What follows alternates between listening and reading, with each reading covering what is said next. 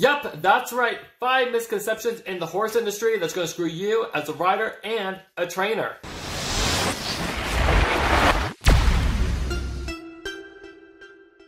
Hey guys, Nolan here. Today, we got something real special. So in the previous video, we spoke about the misconception of go forward in the horse industry. If you haven't seen that video yet, the link is right up there, and I'll link it down below in the description for you mobile users. In that video, we spoke about how every single coach in the horse industry likes to scream at the top of their lungs about how you and your horse need to go more forward. Sadly, in that video, we also realized that holding on to that mentality hinders us as both riders and trainers. So today we're going to take it a step further. We're going to go over a few other examples that follow the same mindset. The first one we're going to go over is suppleness. It doesn't matter what discipline you do, whether you ride dressage, hunter, jumper, eventing. Hell, even hack horses can and will benefit from suppleness. It keeps the body rideable, comfortable, and also can keep both horse and rider sound. But the misconception to suppleness comes from this. A little flexion here, a little flexion there.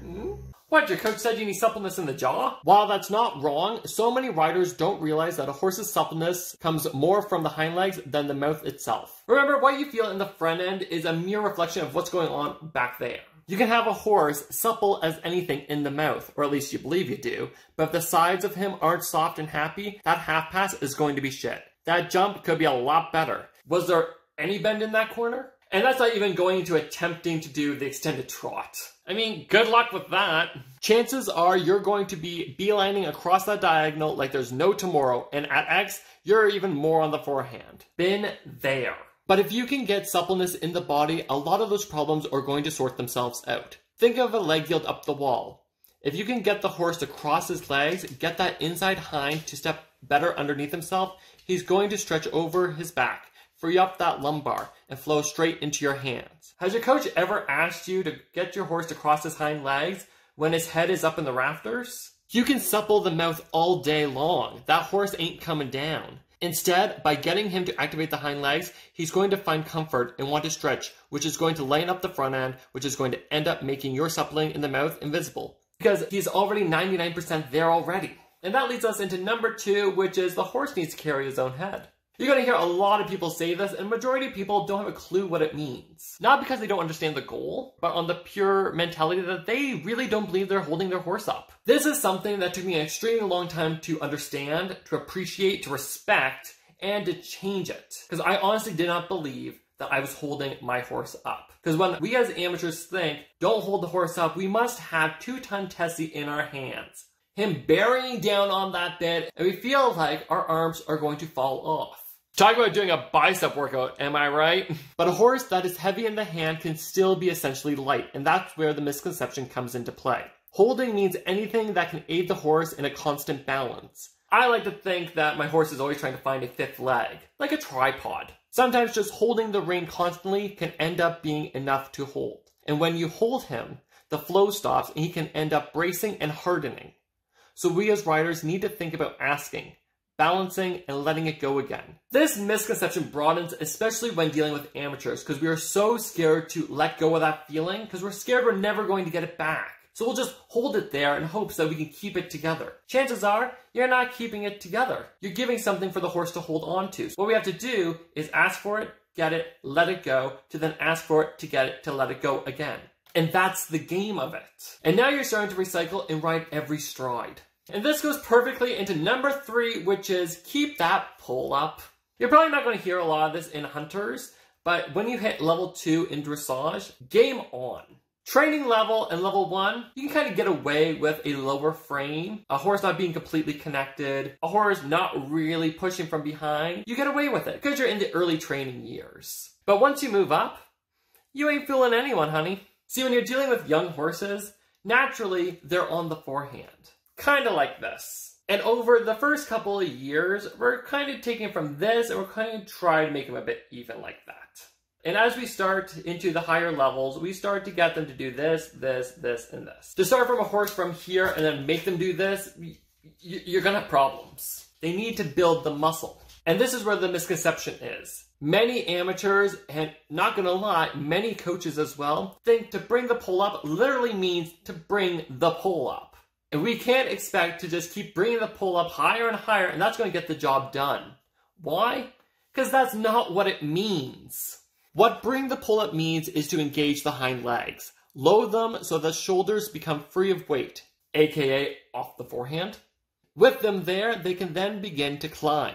You know when you see an amazing extended canter and the hind legs are like this far off the ground? I can't even put it in frame. You know when they're really high off the ground? It's not because the rider keeps fussing with the front end, trying to bring that pole up every stride going, come on up here, you little bugger. It's because the hind legs are constantly coming under to push everything in front of them up. Honestly, the majority of it has to do with those hind legs. And if you're just bringing the front up with the head, you're going to be in big trouble down the road. Soundness is going to be into the question. Back problems, rearing, all that stuff. You know the saying, you can't fix it with the front end? Yep, that's pretty much it. But what you can think about when you're trying to understand this concept is think about not bringing the pole up. Think about bringing those shoulders up. Because to be able to lift the shoulders off the ground, those hind legs have to be in play. That's what's going to bring those shoulders and the head up. Hey, you liking this video so far? Don't forget to give it a thumbs up. It goes a long way. What are we on now? Like 4, I think? And this is one of my absolute favorites. The tired horse. This is something that blew my mind when I heard about it because pretty much nobody talks about it. When you hear about horses getting tired, you start to feel them slowing down, huffing and puffing, dragging their feet. But what about those horses that are a little hot and are like the Energizer Bunny? They're not slowing down. They keep going and going and going and going. But what do you think when I say they've hit their tired mark? All right, you ready for me to blow your mind? Let's say you're riding and your horse struggles at stretching into the contact. Llama under tack, anyone? And he starts to get it. And everything is going great. The next day he gets it again. Fantastic. Then the next day he starts off pretty well. And then halfway through, the tension he used to have pops up out of nowhere. And it feels like you've gone back to square one. Feel familiar? The thing that runs through our minds is that we've done something wrong. We didn't supple him well enough.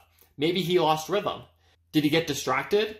So then we start fixing things, patching things up. I'm going to move him sideways to soften him or do some increase-decrease riding. Now he's getting more tight. He's doing bigger movements. Where did all this energy come from? It's like he just had a Red Bull. So we keep fixing. Something must have gone wrong. Check my rhythm again. Suppleness, contact. He keeps giving us more energy. What's going on? What do I do now? Stop. Your horse is tired. He's not tired. Did you not just see how much energy he freaking had? Just like a child who gets overtired and can't control themselves, gets hyper, can't get to sleep, that's where this horse fits. He went well for how many days and now his muscles are burning, and instead of being like a child that passes out on the floor, he revs himself up on adrenaline to get through the work. So if your horse is going well and then all of a sudden, out of nowhere, has tightened, has all this extra energy, is kind of using his body against you, chances are he's not trying to do it because he's saying screw you. Chances are he's tired. Bring him down to a walk, give him a break.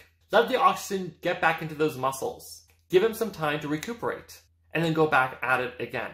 I know it seems completely off the wall because it's completely opposite of what you're thinking because he got all this extra energy, but remember, that's adrenaline. And he's using that to cover up his own tiredness. So you have to think outside the box and go, I know you have all this energy, we're going to bring it down to a walk, let you relax. And with that mentality, you're going to actually find that probably in the next couple of rides, if you keep doing this and keep being aware of what your horse is telling you, you're going to have better rides. You're going to be able to shut down those problematic areas, and your horse is going to be a lot more relaxed and much happier.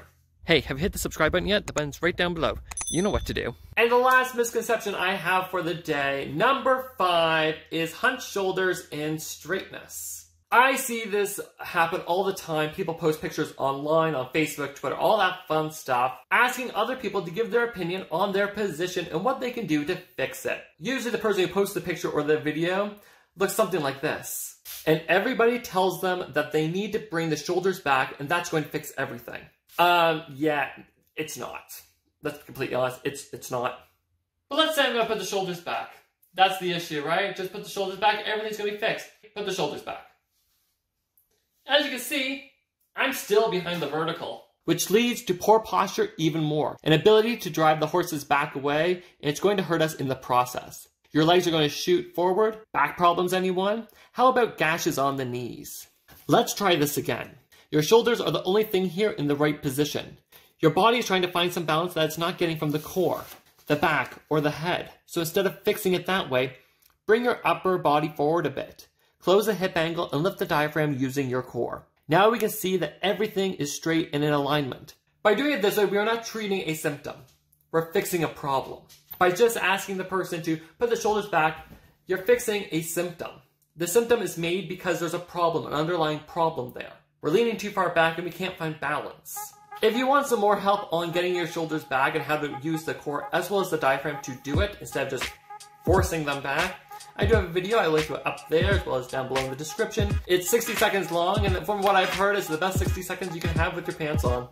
And that's pretty much everything I've got for you guys today, alright? 5 misconceptions that we as amateurs take and kind of hold on a bit too dearly. But now it's on to you. Let me know down below in the comment section, what are some misconceptions that you know of that people hold on to a bit too firmly? Let me know down below. And if you like this video, why not give it a like? As I said earlier, it's a little thing, but it goes a really long way.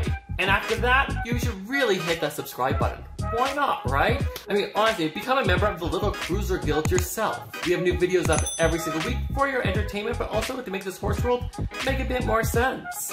And that's pretty much everything I've got for you guys today. Alright, thank you so much for watching. I am Nolan Michael Cruz, and I'll talk to you later. Ciao!